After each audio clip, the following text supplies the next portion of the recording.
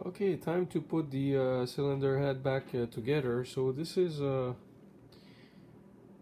actually the new valve stem or valve seals. You gotta make sure which one you use.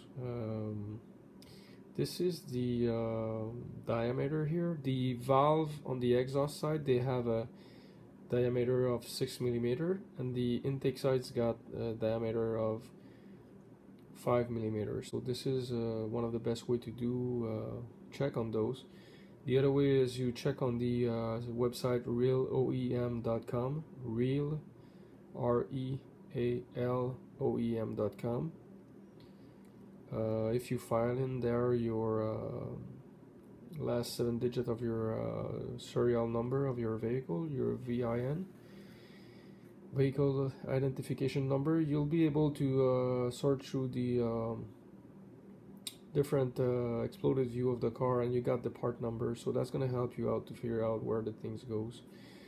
So this one is the intake one. So intake is the when you look at it, the intake side is the parts are oval like that, kind of. The exhaust side, they are like rounds. I'll show you. So if you look, these are the exhaust side, they are rounds connection to the manifold. So I expect that the only thing you have to do really is just to slide it on.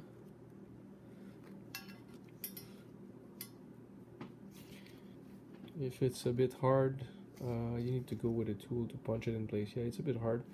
So I want to make sure I'm gonna put it straight, so I'll go with a tool to put it in. Okay, so I took this. This comes along with a set I have for. I bought this not very expensive for the valve seals. It's supposed to be 5 mm, but it was bigger by about 5,000 of an inch. So when I was trying to fit it in the actually in the seal, it was not going through. So I had the smart idea, and I'm very happy that I did, to check with the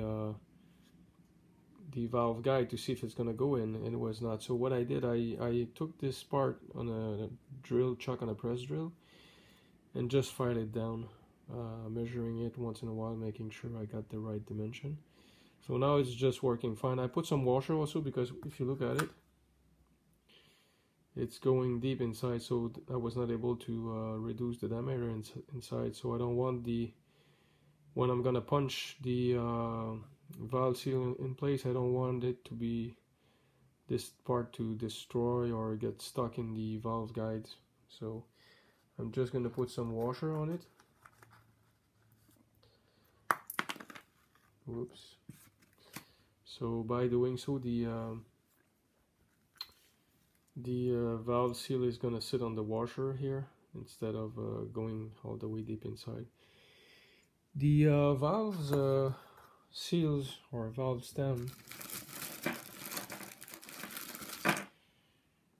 they have like a rubber inside, so it kind of grips. So this is why it's a bit hard to fit in. So anyway, this is gonna go pretty easy. There's a part of that we screw there at the end of it. I'll show you. So there is this is the tip I had. So you screw that in a much larger part, so you can tap it gently with a hammer just to fit it in. So basically you just put your seal,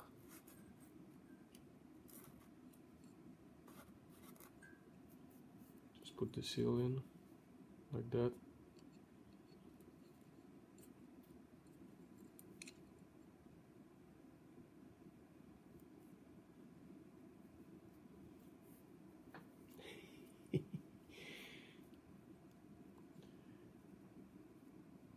Just put the seal in there, right? And then you just line this up with the valve stem, and you just step it down, or maybe just pushing it would do it. Here it is. Just pushing it it's good enough. There's no need for a hammer. So doing that for all of them, putting all the valve seals in there for the intake side, which are 5mm diameter inside, and then the 6mm I suspect is the same thing. So I got a 5.5. It's good enough. I don't need to go with anything special. So I'm gonna keep going for the intake side. So when you insert the seal on the tool, you gotta be careful on the punch. There's a little spring here, and you don't want to damage the inside lip in there. Maybe I should have even put a little drop of oil. You don't want to have oil inside there. Maybe like oil on the tool, just a drip would have been a good idea. And you want to take your time when aligning the tool inside, because you don't want to damage the valve guides as well. But it's pretty easy. It's just a matter of not damaging the surfaces, but it's working pretty easily. So on the exhaust side, works exactly the same thing. I got a 5.5 because the 6 was a bit too tight, and I put a washer here. It's working pretty good. The seal seems to be a bit tighter though, but I double checked the dimension on the according to the part number, and that seems to work. Okay. So it's same kind of thing. You just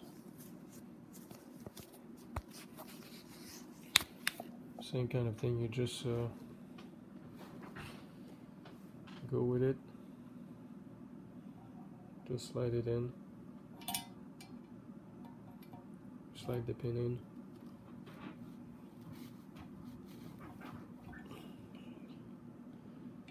And that's all.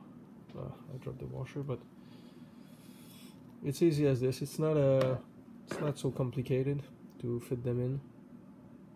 So that's what it is. I'm just gonna take a screwdriver now to take the washer out, but it's pretty straightforward. You just put them on, push them in, keep going. It's a quick process. Okay, time to put back the cylinder head valves in place. So to do so, I just put some 4x4 and some more shims, paperboard underneath to shim the cylinder head, because it works better to have it flat in order to do something like that. The idea is to put a drop of oil on the valve rod before sliding it from underneath. Once this is done, you set your tool to compress the valves. You set it in place. So in my case, it's gonna go this side. This is shorter on that end. The idea is that you wanna be using gravity. It's gonna help to put the little locking keys like that. Once it's on top, with gravity works a bit better than if you would be sideways. So you put the spring over it. You put the spring over it like that. Just go around, make sure there's no dust. It's been a while we didn't work on that. So put it there, slide the valve from underneath, and then compress the whole thing. Set the locking keys, and here you go. You're set.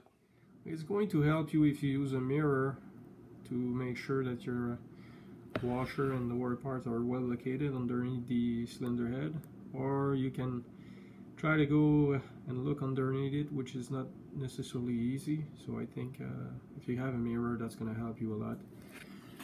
Then you just squeeze the spring, and you just insert the little keys like that. They have to go with the cone, the bigger part up, obviously, to fit in the cone on the washer. Don't forget to put a drop of oil on the rod of the valve before you slide it in. It's easy as this. I'll try to show you how it goes.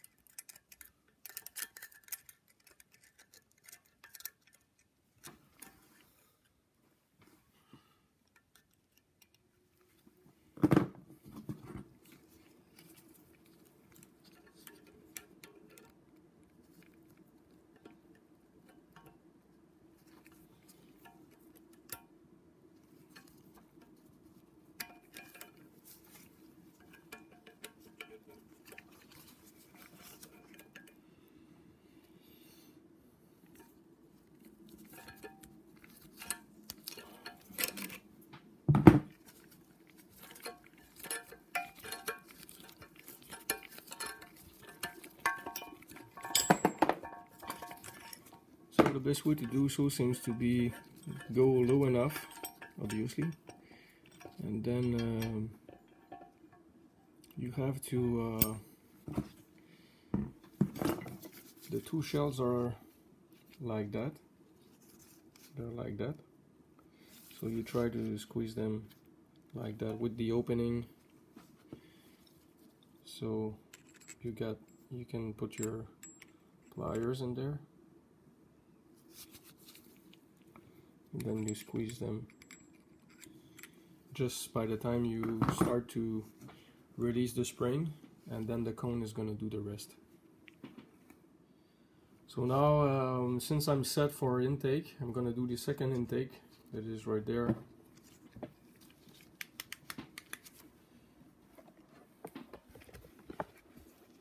Since I'm set for intake, I'm going to do the second intake valve that is right there. Then I'm going to do the exhaust of cylinder 1, first valve, second valve, and then I'm going to move the setup with the wood blocks. So it's a matter of keep going and doing all of them the same way.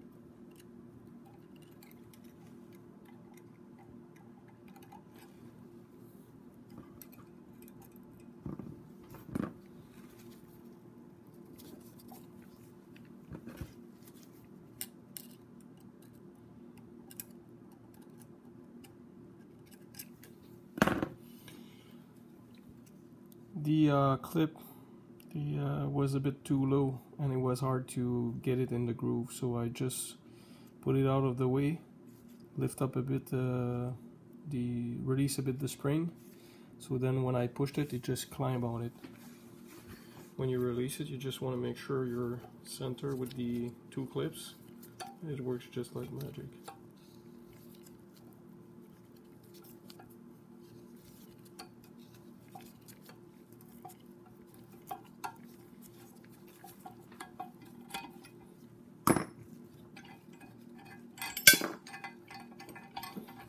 The washer fell off, which is normal.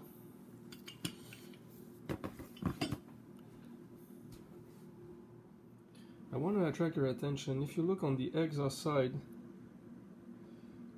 the valve, the way it stands out from the clips over the washer, and if you compare it to the intake side, you can see it's not exactly the same.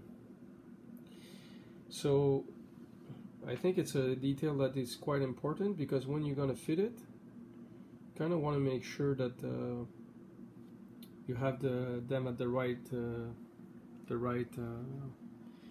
place when you release them. Also, one thing you can do is you can try the clips on the valve when you got it in your hands, without putting it inside or without the spring. It's gonna help you to figure out what it should look like when you're gonna have it in place.